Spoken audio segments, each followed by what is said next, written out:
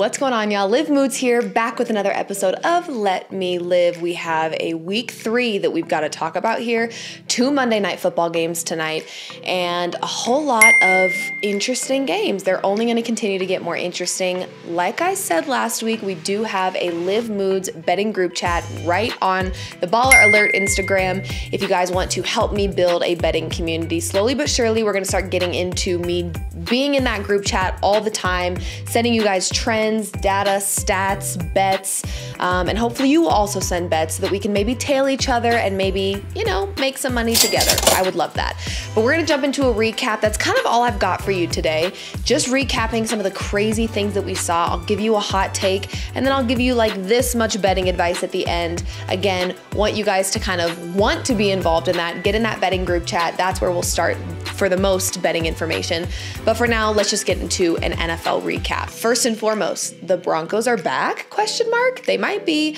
As you guys know, I am a born and raised Denver Broncos fan, and it's been rough for about a decade now. However, Bo Nix had the best rookie quarterback performance in week 3. Sean Payton finally maybe giving us this much of a glimpse as to why he's the second highest paid coach in the NFL. He's had a lot of work to do with this Broncos team in terms of turning things around. So we finally got to see some upgraded play calling. Bo Nix looked great. The run game was a whole lot better. But it's a long season. It's only week 3. I'm not going to let myself get overly excited about the Denver Broncos because who knows? Who knows what they'll bring me in week 4 against the Jets? Might be another shit show. Might be great. I'm not going to get myself too excited. Sam Darnold. Sam Darnold is legit, off to a 3-0 start. If you guys don't know, he is running the Minnesota Vikings offense. JJ McCarthy, who was drafted by this Vikings team from Michigan, got injured in the preseason, had a really good performance in preseason. So really unfortunate to see him go out, but dear God, I don't know if JJ McCarthy has a starting job when he comes back. Sam Darnold is lighting it up. Like I said, he is 3-0. But the Minnesota Vikings are looking good for years to come. If Sam Darnold keeps playing this way and their backup is a talented quarterback like JJ McCarthy, who's already shown in the preseason that he's got a glimpse of something they can work with, the Vikings are set. So if you're a Vikings fan, I think it's looking pretty optimistic for you at this point in time. Speaking of 3-0, Justin Fields, hello. Went from being 10-28 as a Chicago Bear to now 3-0 under Mike Tomlin as a Pittsburgh Steeler. Russell Wilson was supposed to have that starting spot, ended up having, I think, a calf injury that they've been monitoring, but Justin Fields started because Russell Wilson was injured, and now I'm not sure Russell Wilson, like JJ McCarthy, has a job waiting for him when he's healthy. Justin Fields looks great, and it shows that coaching matters, but more importantly, it shows that the Chicago Bears may have a lot of work to do. Caleb Williams, who was the #1 overall draft pick, a lot of excitement around him, not doing so well. In week 3, he went 19 of 34 for 241 yards, which is fine, but 0 passing touchdowns and 2 interceptions. Eerily similar to what we had seen with Justin Fields as a Chicago Bear. At what point do the Bears start to take some responsibility? They seem to be the common denominator. Justin Fields, 3-0 under Mike Tomlin, looking pretty good. Couldn't do a whole lot with the Chicago Bears. Now we're watching one of the more talented rookie quarterbacks in the league finding similar issues with this team. So at what point do the Bears take a little bit of accountability? They've had talented quarterbacks leading their offense and haven't been able to do much with them. Coaching matters, and I think it's time for the Bears to take some accountability here.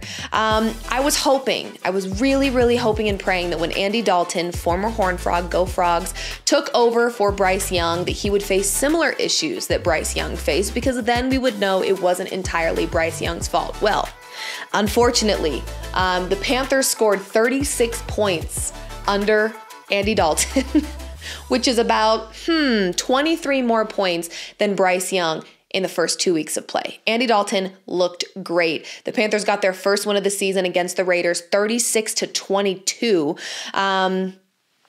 I don't know. This is tough. I'm hoping they free Bryce Young from the Carolina shackles. Let him go somewhere else. Let him figure out what he wants to do and where he wants to be. Maybe this is a Baker Mayfield 2.0 where you just put him somewhere else and he thrives. That is what I'm hoping for Bryce Young, but Andy Dalton did look really, really good. Last thing here, Offensive Rookie of the Year belongs to Malik Nabers at this point in time. 2 touchdowns he scored in yesterday's game to help the Giants upset the Cleveland Browns, but that's not all. Nabers is actually the first player in the NFL to have 20 receptions and 3 receiving touchdowns in the first 3 weeks of NFL play, okay? So, history. That's NFL player in history, and he is a rookie. So good job, Malik Nabers. You're looking great. And honestly, right now, I'd be willing to sprinkle on Offensive Rookie of the Year for Malik Nabers. If he keeps going, I think it's his award to lose at this point.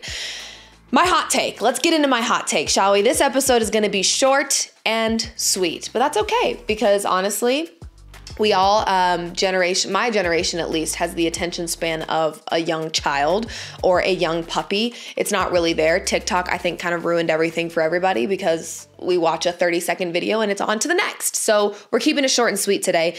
My hot take is that kind of what I talked about with Caleb Williams. The quarterback is not the problem in Chicago, okay? It's coaching.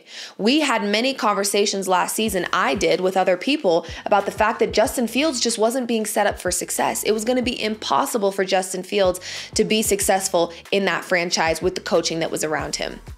That being said, Brian Flores, defensive coordinator for the Minnesota Vikings, is exceptional at what he does. I believe he was an assistant coach for the Patriots for a very long time, defensive coordinator now with the Minnesota Vikings. And as we know, the Vikings off to a 3-0 start, looking not too shabby, upsetting some pretty legit teams. So they're looking great.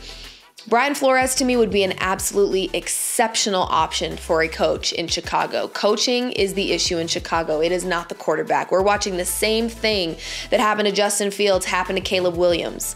And you removed Justin Fields from the franchise, you put him somewhere else under a better coach, and guess what? He's 3-0. So coaching is the problem in Chicago. Brian Flores, to me, would be a great option. I would love to see it because I do think there's a lot of potential with the Chicago team. When you look at this roster, they're exceptionally talented. And again, not able to do a whole lot with it sometimes. And I do think so much of that has to do with the coaching over there.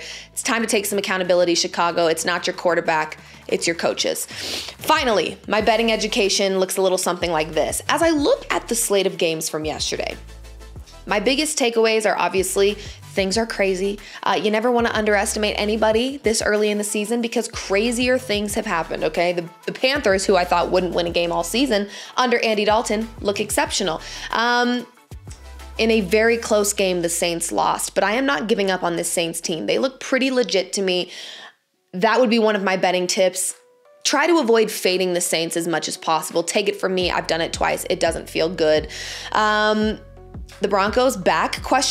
Might want to take that, but more importantly, from a betting perspective, Bo Nix as an anytime touchdown scorer, using his legs, getting in the end zone, has now hit 2 games this season. It's only week 3. So we love that. Despite the Broncos' struggles in the first 2 weeks, Bo Nix has ended up in the end zone twice. So that's another good bet to maybe sit and sprinkle on.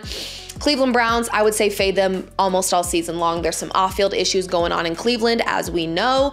And I just don't think that it's going to click this year. I think they're going to have a lot of issues. They're going to struggle. Fade the Browns. And also, stop betting the Cowboys. I promise you, it's torturous. I've done it. I don't like it. It is not fun. So take it from me. It's not worth it. That is your betting info for today. And this is another episode of Let Me Live. Like I said, we're keeping it short and sweet today. We've got a recap. We've got 2 Monday Night Football games tonight. And we've got that Live Moods betting group chat. So please get in that group chat on the Baller Alert Instagram. That way you and I can be in touch. We can communicate and we can have some fun. Appreciate you guys for hanging with me. This is another episode of Let Me Live. I'm your host, Liv Moods, and we will see you soon.